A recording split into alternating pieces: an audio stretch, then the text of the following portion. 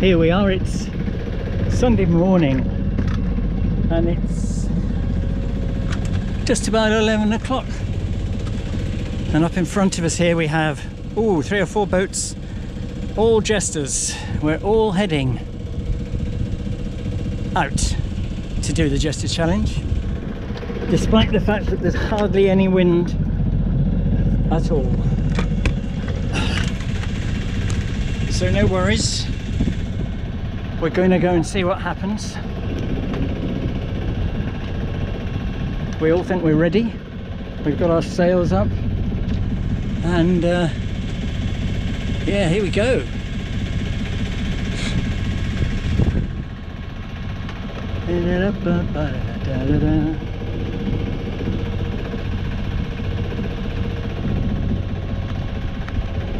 So once we've motored out of the harbour, the engines will go off, the sails will go up, and we'll see if we can move.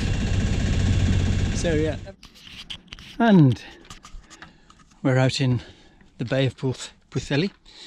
It's 20 to 12. The start is in 20 minutes and I don't know if we can get to the start line. We've got, ooh, look at that, 0.0 knots of wind, which is much as forecast. But yeah, I'm sure it'll pick up in a moment. We'll be going really fast. So this is it, the start of the Jester Challenge 2023, and it's obviously neck and neck. It's going to be fun. Here we are, it's 12 minutes after the start. Most exciting start, and because it's only 12 minutes after the start you can see some boats.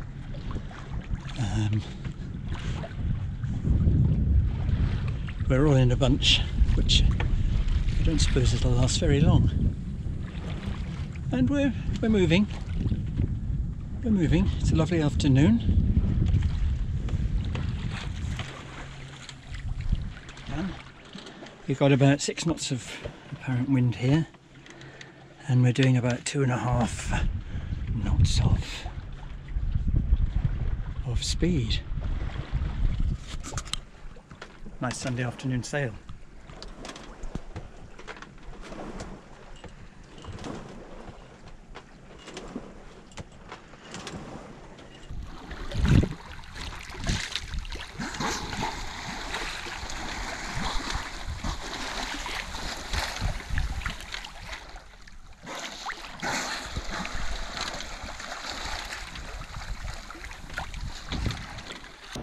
Dolphins love green tambourine. Like it.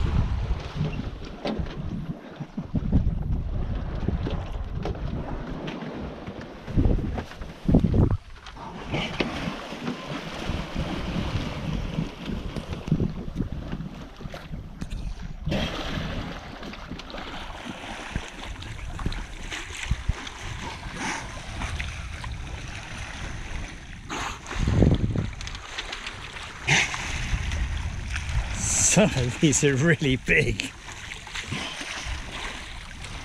Look at him.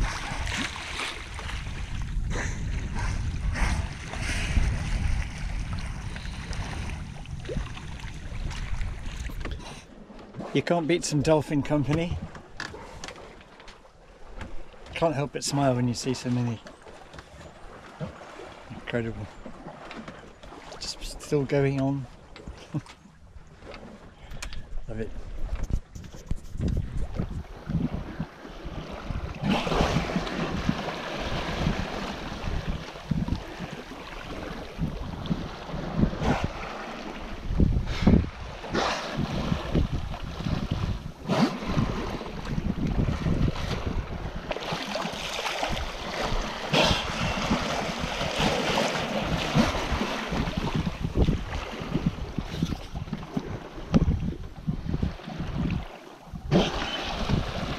These dolphins are brilliant. I've never seen them so close to the boat. They're really big boys as well. Look at the size of them.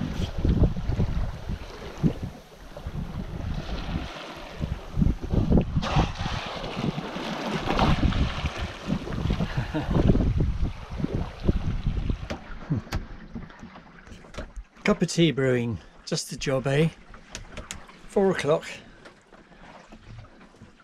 Have a cuppa. Fill in the log.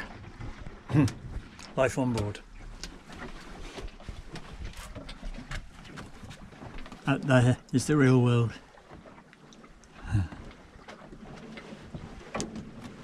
Yeah. So, after 3 or 4 hours of nice wind, suddenly this big thundercloud came up and there was massive drops of rain and all the wind went round all over the place, and then it mussed about a bit and now the wind has stopped completely. Oh no, right it has, there we are. We have 1 knot of wind. Not really enough to go anywhere. So at least we can't see Pwllheli anymore. And yeah, it's very quiet. The sails are waiting for wind. Waiting for wind. So what do we do when it's when the weather's calm? We go down below and we cook.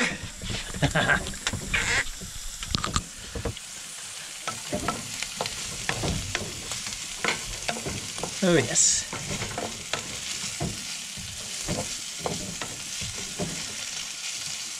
So to horrify those of you that are vegetarians, I shall be shortly creating fish cakes. Great. And with any luck, once I've had my dinner, the weather will come back, the wind will come back, and off we will whiz again. Let's hope. Hello, good morning. It's Monday the 19th and this is day 2 of the Jester challenge. Well, it'll be day 2 in 2 hours time because it's 10 o'clock. It's another lovely sunny day, and in the night lots of things happened. There was darkness and there was rain and there was wind that came and wind that went and wind that stopped. And so a fair bit of jumping around. There was also another boat that got very close up behind me, which is pretty scary really. So I had to keep an eye on him for a while until our courses parted. So there were 10 or 11 of us that left Pwllheli yesterday, and I expect we're still all out there. But there was one guy who was kind of followed me out, and he's been following me all the way, and he's the only one that I can still see on my little radar. Norfolk Coast Guard. Oh. Orca 3, radio check, channel 16 please. So, don't know if you can see some reflections there, aren't Orca there? 3, this is the Plymouth Coast Guard, you're loud and clear, channel 167. The red boat is me, green Tambourine, and the green boat is Mischief. It's a little boat, about the same size as this one, and we're both heading along as well as we can towards Ireland. We're kind of north of the far end of Wales at the moment, north of St David's Head, and with any luck today we'll get across towards the Irish coast. So we're looking forward to that. And at the moment the tide's against us, so although the boat's moving at, well, about 5 knots through the water, because the water's moving as well, it means that we're actually only moving at 2.5 knots over the ground. But that's not really, it's such a big deal, because in a couple of hours time the tide will change the other way and it'll start adding to our speed instead of subtracting to it. So from over the day it'll all turn out the same. Anyway, that's enough waffle from me for now. Speak to you later. Just spotted this little fella.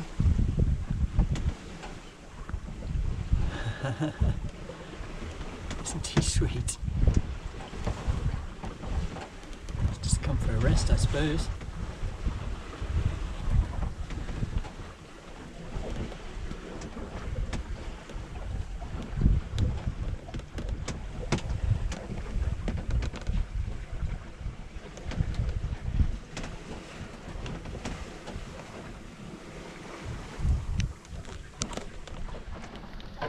Life revolves about food here.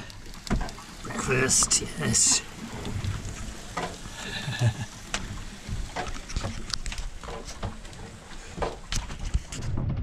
Now, this is what I call busy traffic. The little red boat is green Tambourine, and all the others, all those green lines and triangles, those are other ships and boats. So this is St George's Channel, which is the gap between Ireland and Wales, and it's very, very busy this Monday afternoon. Good evening. Well, we've had a brilliant afternoon, tearing down across the Irish Sea and around, just about around Council Point. We had lots of wind. We had so much wind I had to put a reef in the sail and roll in some of the Jenner as well. And now we're it's gone completely the other way. The wind's dropped right off. We're down to 1.8 knots of speed through the water. There's still a big swell, so there's about 1.3 meters of waves, and it's pretty terrible at the moment. It's the closest I've been to feeling seasick this whole trip. So I hope it picks up a little bit, but according to the forecast I don't think it's going to. A quick look outside, shall we?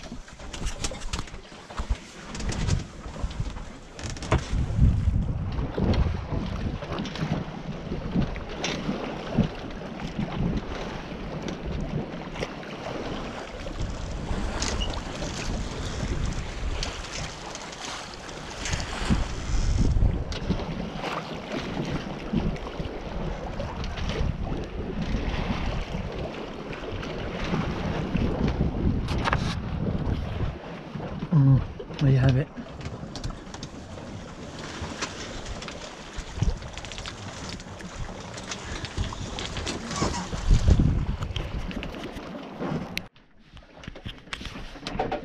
Good morning. It's Tuesday the 20th of June, and it's the usual battle between tide and light winds. We're not allowed to use the motor, so I'm not using the motor, and it can be quite difficult to make progress against the tide.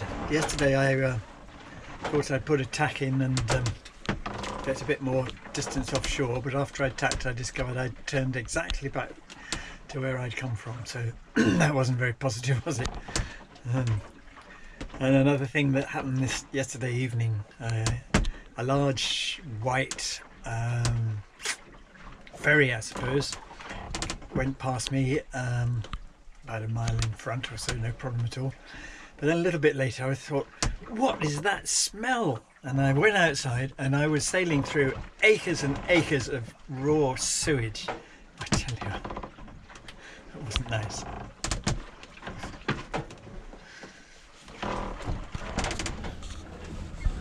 Hi, I've just had a nice breakfast of Spanish omelette.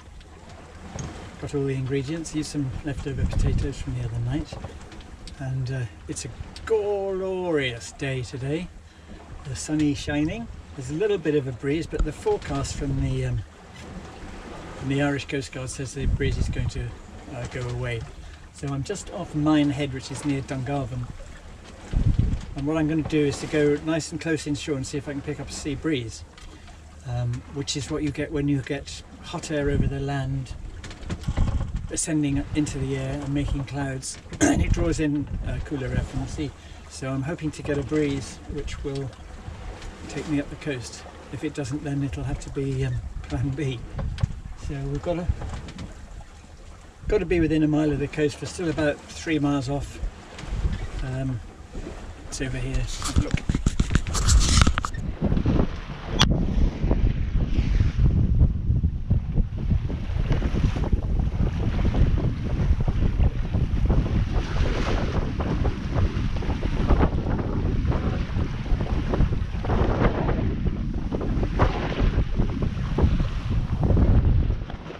Well, it didn't work.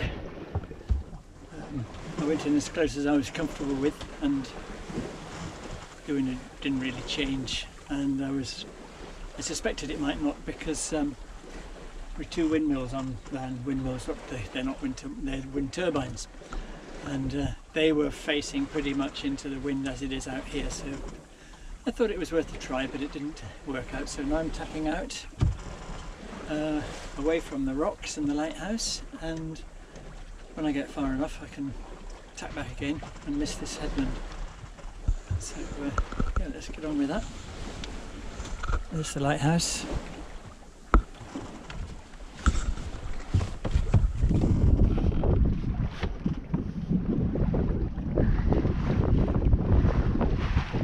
Cool.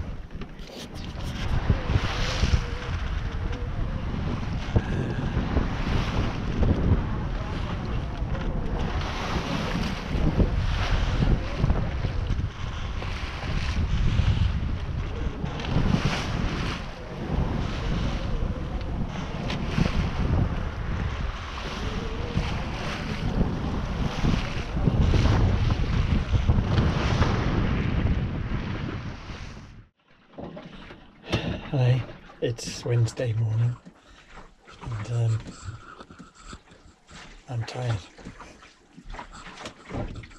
It's 3 days into this trip, and how do you do it as a single sailor? Well, you have to take a nap now and then. It's a bit more difficult when you're close in to land, like we have been on this trip, and when there's a lot of other shipping around, which has also been the case. This means you can't really take your eye off the ball for very long, and have to grab a few winks when you can. Last night it was, the wind is really on the nose, so I'm tacking in and out. And I was conscious of the fact that when I went to sleep, if my alarm didn't wake me, or if it didn't work, the first thing I would know would be an almighty crash when I hit the rocks. So I was a bit worried. I used my phone with a timer on for 20 minutes or so. So have a good look round. Check everything's okay, check the AIS, check the horizon, and if everything's quiet, lie down, set the alarm for 20 minutes. Of course, the thing that worries me is, what if the alarm doesn't go off? What if I don't hear it and I just sleep for 5 or 6 hours? It could be disastrous. So I was waking up in panic well before the alarm went off. Anyway, today there's very little wind, but what there is means that we can go somewhere close to where we want to. That is within 30 or 40 degrees of actually pointing towards the Fastnet Rock, which is the rock. That's the big lighthouse at the bottom, southwest corner of Ireland, where I need to go round that, and then just inside that is Baltimore, where I'm headed to. Okay, so hardly any wind. We're doing 1 knot of speed. Mind you, 1 knot going straight towards it is probably nearly as fast as 3 or 4 knots when you're zigzagging and beating towards a place. So I should be patient, and I think the wind's going to come back in 2 or 3 hours time. In the meantime, I might take a nap. Yeah.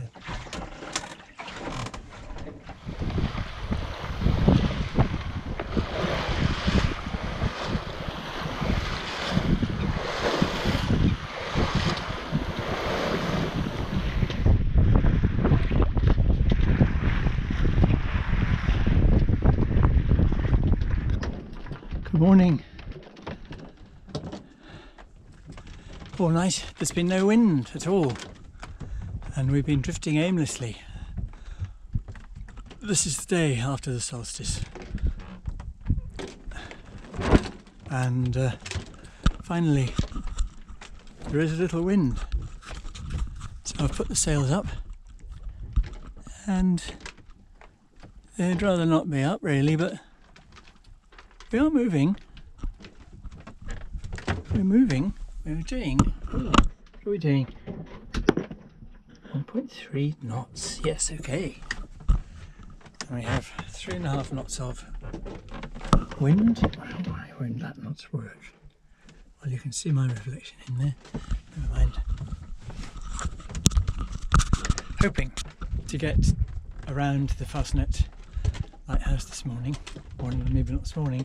I don't think the wind comes up properly till about midday, so I'm hoping that that will happen and we can get back on track. We've just been literally the last night at about 10 o'clock the wind just stopped, and it's been stopped for 6 hours now. It's 5 o'clock in the morning, and now it's just a whisper of stuff coming back. So I'm starting to get the boat back away from the rocks which it was near, and I think this wind's going to slowly pick up all day now, so we'll be able to get the job done. Hopefully, fingers crossed, get to Baltimore today. I hope so. I've got to really listen to that. It's water moving, that is, past the boat. We're underway, and we're going to Fastnet Rock this morning. Oh yes. Wow. Sunrise off the coast of Ireland.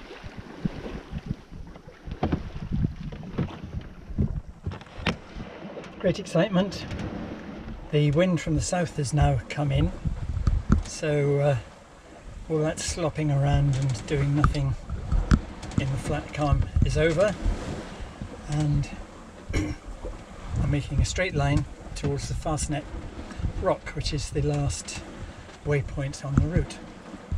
So, if all goes according to plan, should get to Baltimore today. That would be brilliant, wouldn't it? Okay, I'm hand steering the boat now, because we're just coming up to the Fastnet Rock and Lighthouse.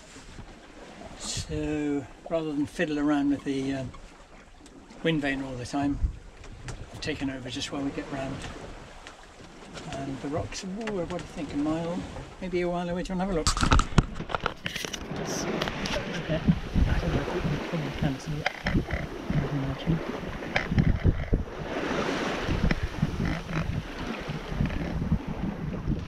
And that dirty brown black thing you see to the right, that is the remains of the earlier lighthouse, which this one we're now looking at replaced. Apparently they still use it as a storage facility or handy shed. It's absolutely amazing, isn't it? Seagulls quietly owning that rock just off there. Yeah, you can see those steps now, I think you can. Fabulous.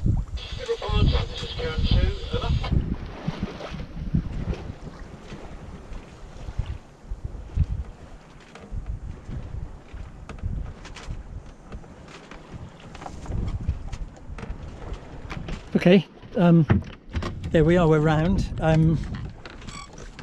Got a bit busy because trying to handle the sails and steer and avoid the fishing boats. I couldn't do the camera as well. So we're now on the home straight into Baltimore. And the wind's quite nice, the wind that we had going up towards the rock has now disappeared. That crashing and banging you can hear is in fact the sail wanting some more wind. So I should stop talking to you and go and rig a preventer on this boom before I do any damage. So yeah, speak to me. Here we are, just 3 miles from the end of this event, and the guy who's been following me all the way here is had the absolute cheek to pass me. I don't know how he's done that. There you go. So I can barge around inside him on the next turn.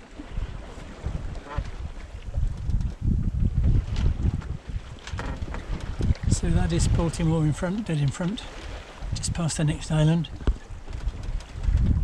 And it looks like we're going to get there in daylight. It's what, 3 miles? Yeah, more to follow.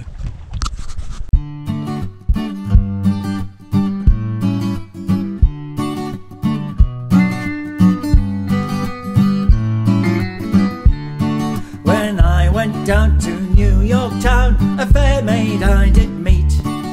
She took me back to see her place. It was on Barrack Street. And away, Stanty, my dear Annie. Oh, you New York girls, can't you dance the polka? And when we got to Barrack Street, we stopped at 44. Her mother and her sister were waiting at the door. And away, Stanty, my dear Annie. Oh, you New York girls,